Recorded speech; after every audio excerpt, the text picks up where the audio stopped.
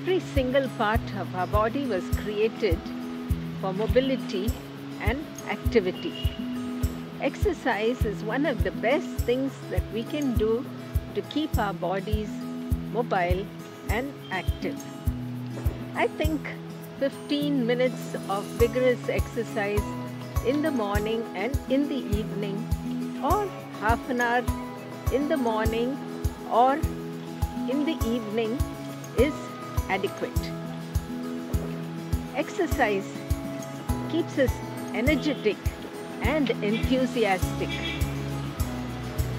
Regular exercise strengthens our muscles, otherwise they tend to get weak, flabby and atrophic. It increases the heart rate and thereby increasing the blood flow to the different parts of the body. It also acts like a mood elevator. Supposing you are anxious, worried or depressed, it makes you feel good about yourself. If you are stressed or tensed, it helps you relax. It gives you a good night's rest. It helps remove the toxins from the body through perspiration on exercising. And it also has a tendency to lower the blood pressure.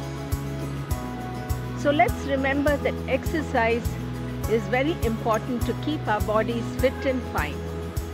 In Isaiah 40:31, it says, "They that shall wait on the Lord shall renew their strength. They shall mount up on wings as an eagle.